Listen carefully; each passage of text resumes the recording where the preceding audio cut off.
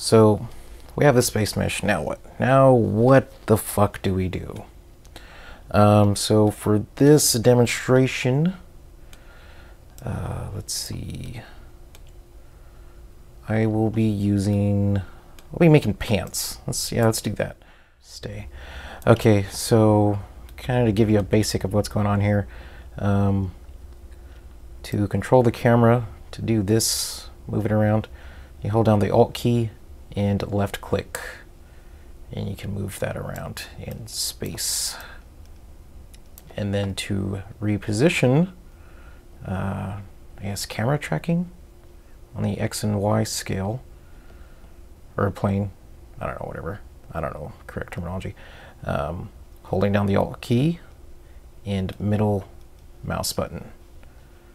Go left and right, up and down. And then to zoom in and out, no key pressed, and just wheel the mouse like so. Okay. So pants, right? Pants got this. Totally got this. So again, like I said, if you know you're not going to be modeling around a certain body part, then you probably don't even need it. So we can hide this. So notice that the head is selected. Hit H to hide it. Head, H. And we can get rid of the hands too. H, hide it. And skeleton, you can either hide it with H or, and yeah, you know what, let's just delete it. Let's delete that. You don't need it. So select your body. Let's start with assigning a Lambert material to it so we can change the transparency. Right click, hold it, and then go down. Material attributes. Oh, no. Assign new material. Left click and Lambert. Just double click that. Or yeah, it was just single click, my bad. Okay, so we have it highlighted. And the Lambert usually goes to the end of this list here. That's the attribute editor. So let's click on that, and then we can change the color. It's just default white or black. I think you can actually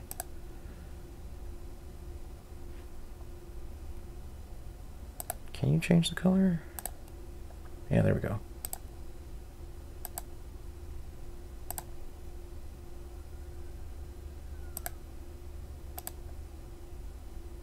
Yeah, so I mean, you can change the color. It doesn't have to be white or black, but it's probably best, you know, just keep it, you know, keep it at that.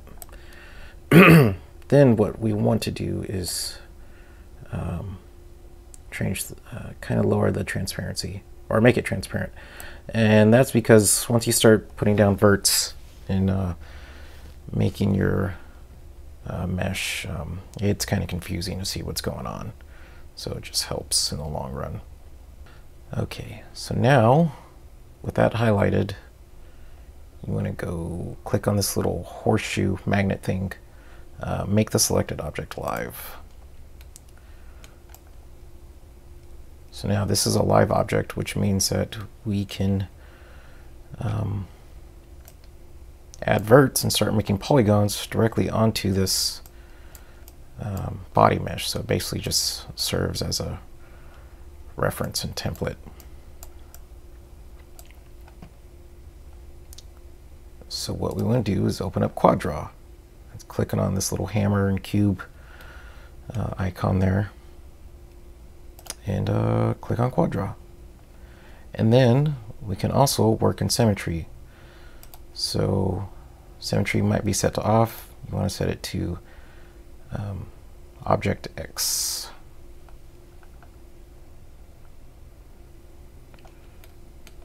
All right, cool. And then here you can see where, you can basically see where the waistline is, right there where the underoos are. So we have quad draw on. So now we can just start placing some verts. You can hold down with the left mouse click and just kind of move to the middle to make a single vert there, like so. Boom. And then you just with the left mouse click, you just start laying down some verts.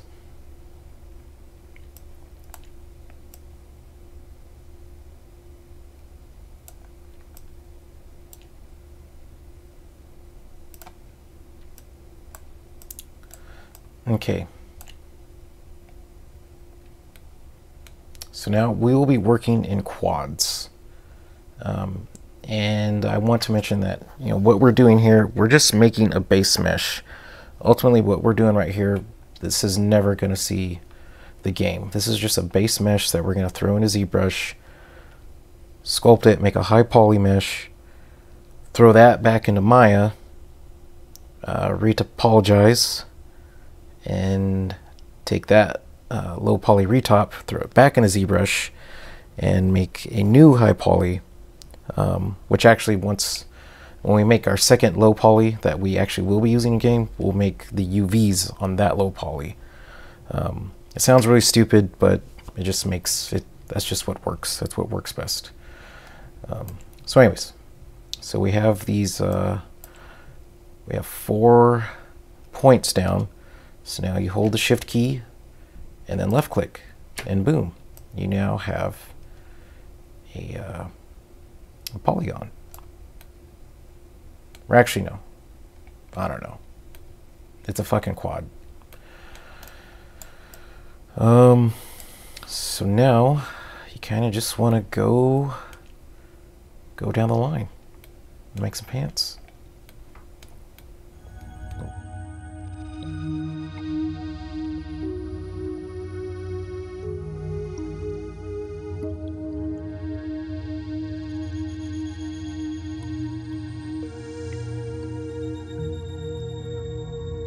Oh, you can drag a vert along your live surface by having it highlighted, holding the left mouse button, and then just move it. Holding Control, you can actually make a, I don't know what you'd call it. I guess an edge loop, sorta. I mean, it works the same way as an edge loop. I don't know if it actually is an edge loop. But yeah, holding Control and then left click, and boom, now you have some new verts or some new faces.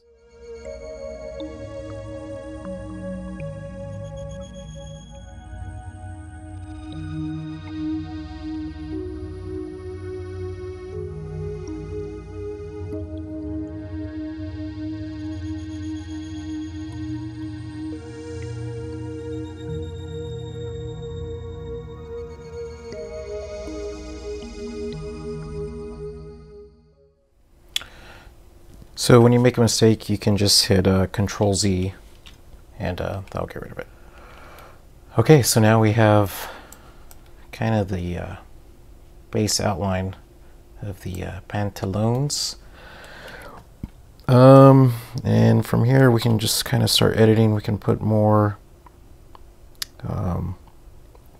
make more faces to give it more detail so it's not so kind of off from the base.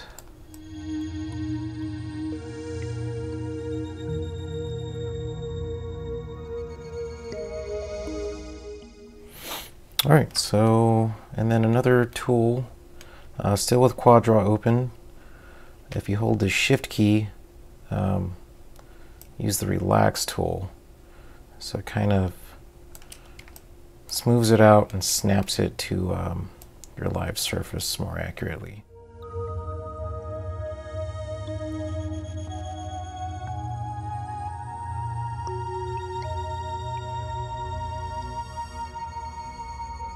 Okay, so Now what we want to do is fix things like this. You can see the base Madi mesh actually extrudes past our base mesh. So we don't want that, because that will be clipping in the game, which actually there's a number of ways that we can resolve that. The first way, which is definitely the best and what we'll ultimately be doing anyways, is actually deleting the section of the body that is covered. That is by far the best way to limit clipping. But still, we want it to be believable that this character, the player character or whatever character, would be able to fit into these pants. So it's just kind of good practice to kind of base your clothing mod on that.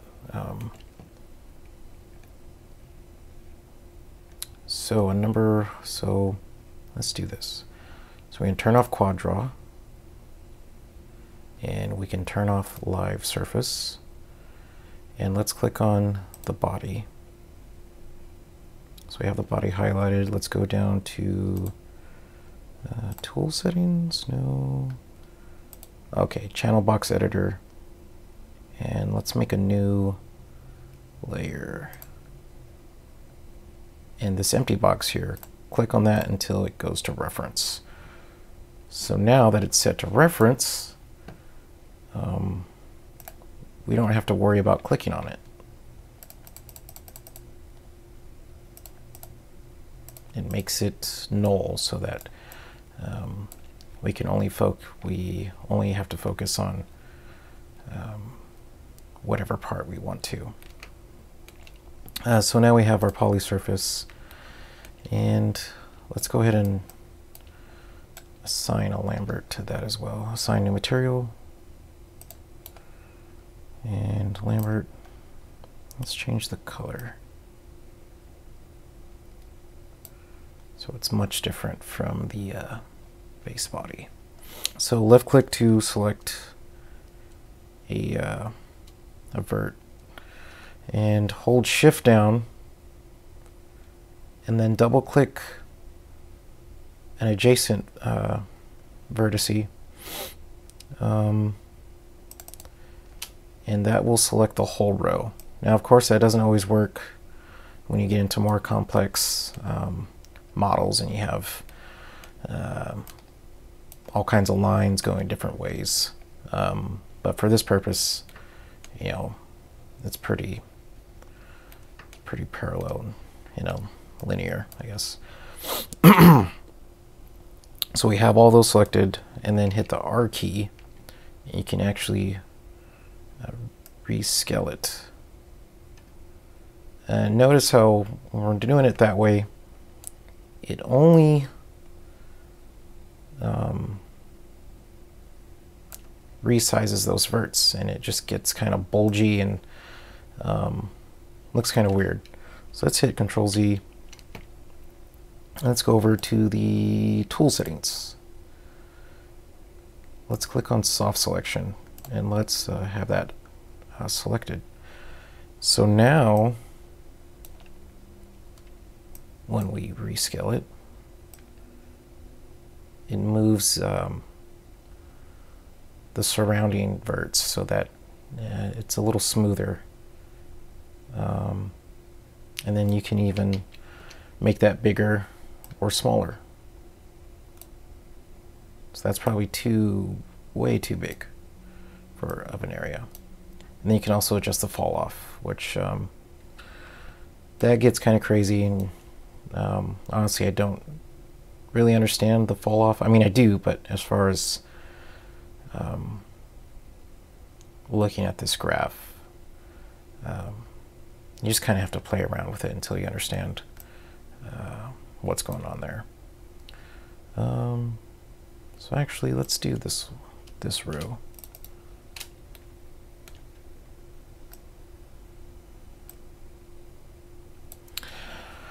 One thing, once you get, if you have a symmetrical object, once you get towards the center and you start using the soft selection,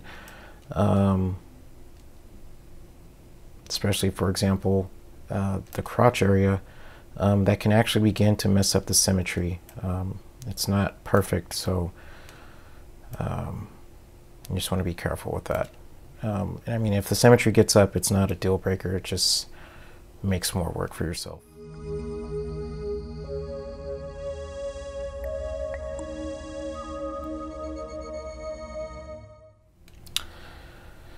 And another method you can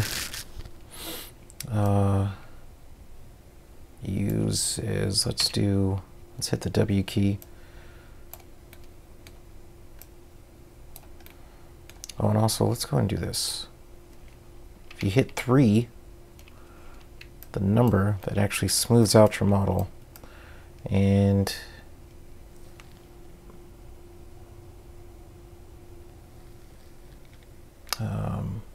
kind of get a preview of what the smoothed out version is going to be.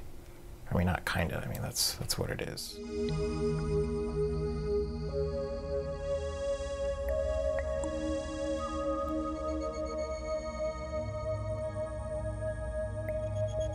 So now what you want to do, okay, so I was going to close it. Let's do an edge loop. Let's go to Mesh, Mesh Tools, Insert Edge Loop. So click on an edge, left click, drag it. Let's go right up to the edge there.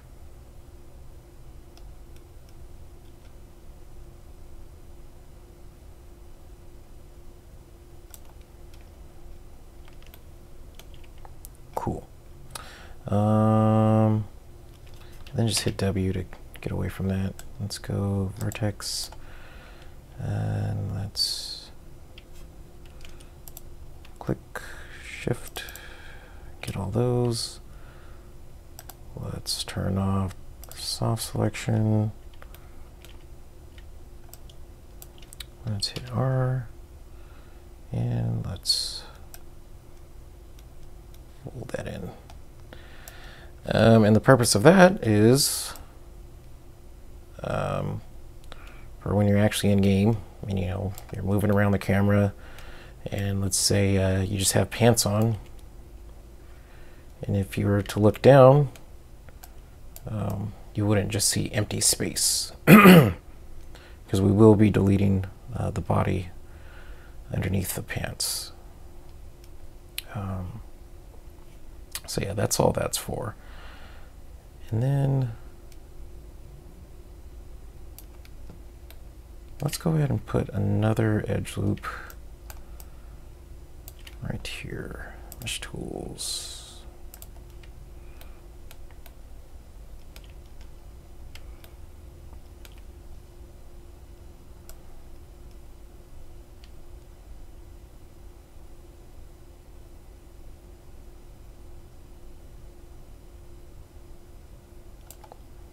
Cool. All right, and I did that because we'll be using the smoothing tool right now.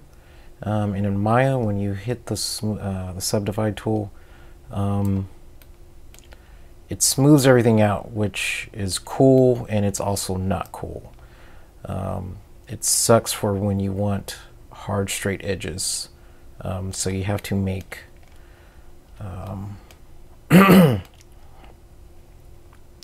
you gotta use the edge loop tool and make 2 points close to each other, and you'll see what happens. So let's hit W, vertex.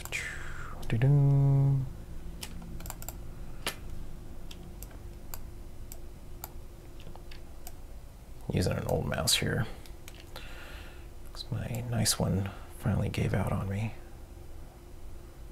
Let's pull that down a little bit. There we go.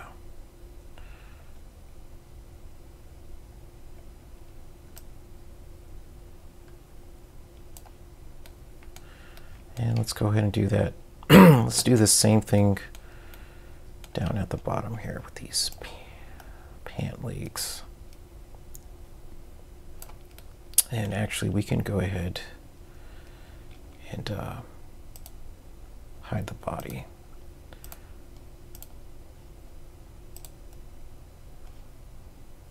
Click on the V there, boom, it's gone.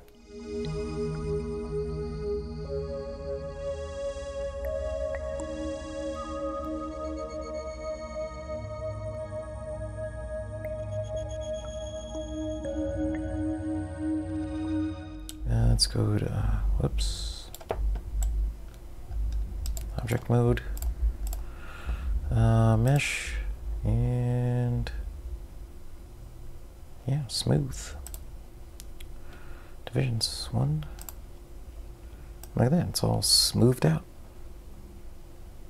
Got some pants there.